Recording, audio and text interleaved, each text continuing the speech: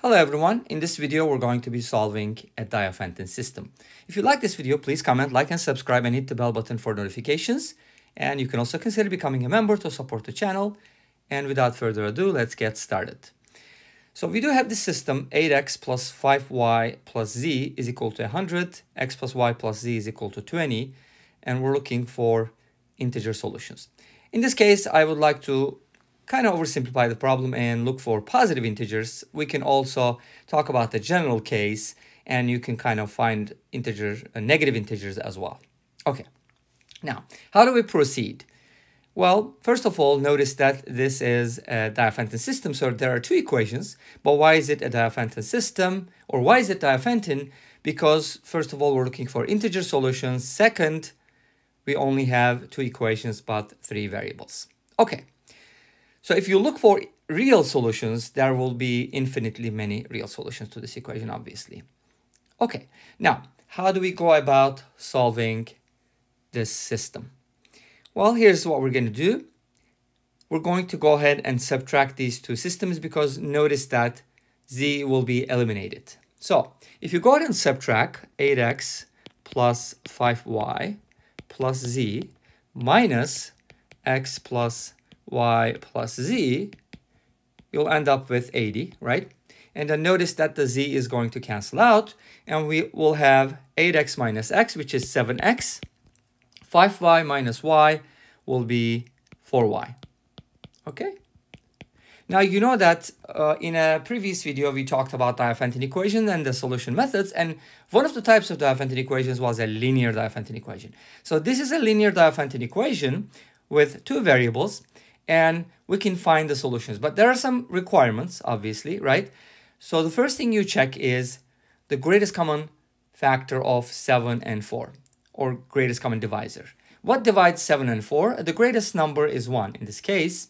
So, and you also have to make sure that whatever divides the left-hand side should also divide the right-hand side. Otherwise, you'll have a problem and there will be no solutions.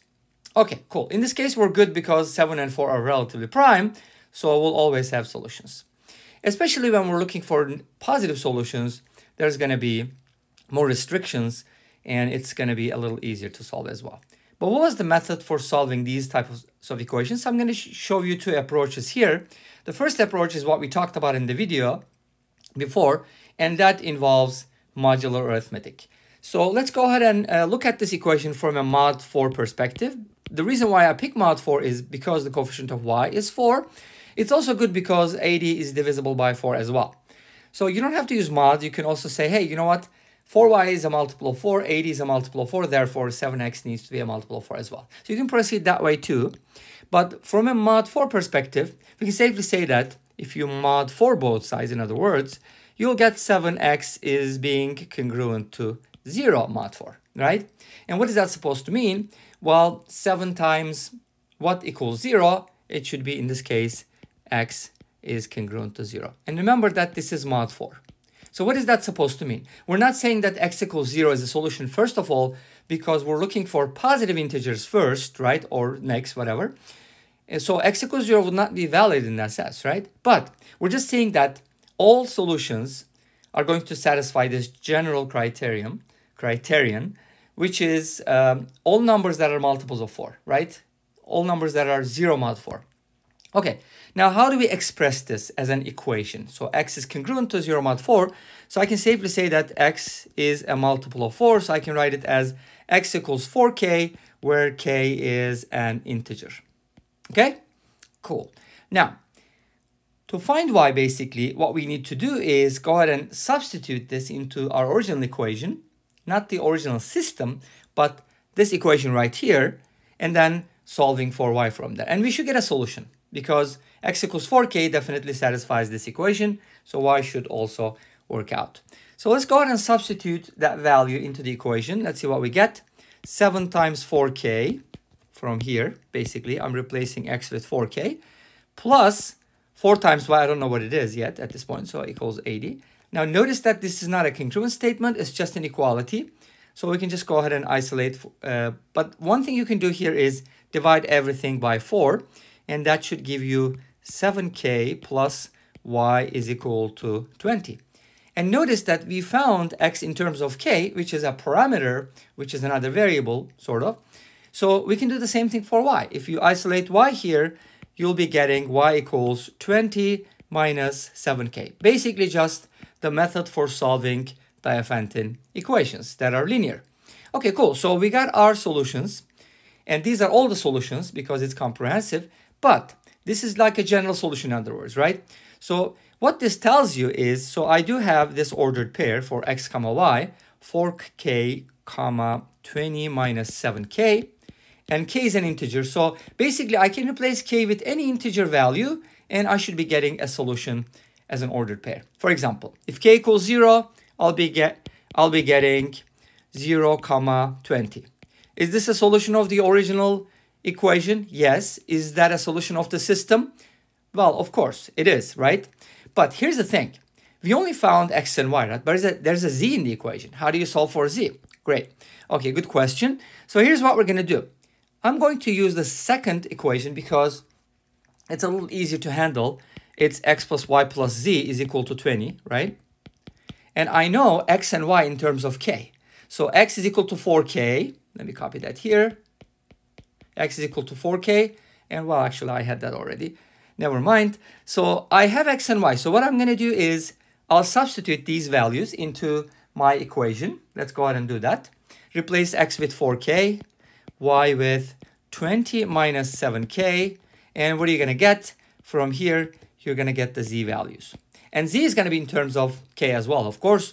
So if you solve for z, then obviously what you're going to get from here is, because these two are going to cancel out, obviously, right? And notice that x plus y is going to give you negative 3k, 20. But 20 is going to cancel out, in other words. So from here, you should be getting something like z equals 3k. Okay? So now, I was able to get basically all the variables together. Now this one and this one should give me my ordered triple. So I'm not looking for ordered pairs, but ordered triple. So let's go ahead and write down the solution as an ordered triple first. So x would be 4k, y would be 20 minus 7k, and then z would be 3k. Okay, interesting, right? So x is always a multiple of 4, z is always a multiple of 3, and y is kind of a little different. Now, again, we're looking for positive integer solutions. This is the general solution, obviously, where k is an integer. This should generate, obviously, infinitely many ordered triples. But if you're looking for positive solutions, you got to make sure that all your k values make everything positive. So, for example, k equals 1 is valid because if you use k equals 1, you get 4 comma 13 comma 3. So that's one of the positive order triples. And if you use k equals 2, it's also going to work.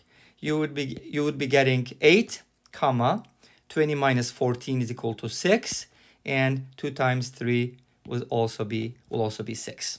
So you'll be getting 8, 6, 6. Now, if you replace k with 3, then you'll notice that from here, y value is going to be 20 minus 21, which is less than 0. And you don't want that because you're looking for positive integer solutions. But as I said earlier, this gives you all the solutions, right? This basically gives you all the solutions. So this is a general solution method or general solution. And these are specific solutions where we're looking for positives. Okay, so I told you that I was going to also tell you something else about the system, the second approach. Obviously, you don't have to kind of go ahead and solve this using modular arithmetic. 7x plus 4y is equal to 80, right? That's what we got from there. 7x plus 4y is equal to 80. Now, in this case, since numbers are kind of small, notice that we're looking for positive integers. So 7x needs to be less than 80. We know that, right? So what is that? What does that tell you? Well, 7x is less than 80 and x is an integer. So if, for example, if x is equal to 8, it's going to be 56. So that's going to be fine. If x is equal to 10, it's going to be fine. If x is equal to 11, it's not going to be fine. But if x is 12, that's not going to be okay. So x needs to be less than 12, right? Okay. So that's one thing we know.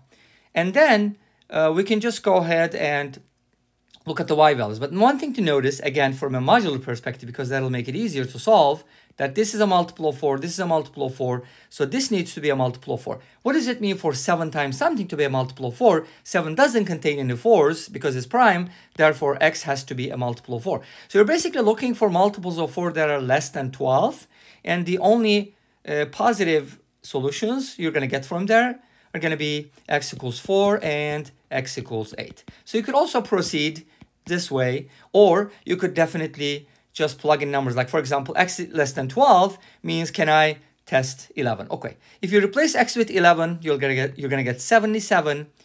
4y equals 3 doesn't give you an integer. X equals 10 doesn't give you an integer solution. X equals 9 doesn't work. X equals 8 works. That way you can also do trial and error, but notice that it's time consuming. All right, I think this brings us to the end of this video. We found all the positive solutions. Thank you for watching. I hope you enjoyed the video. I'll see you tomorrow. Don't forget to comment, like, and subscribe in another video tomorrow at the same time. Until then, be safe, take care, and bye-bye.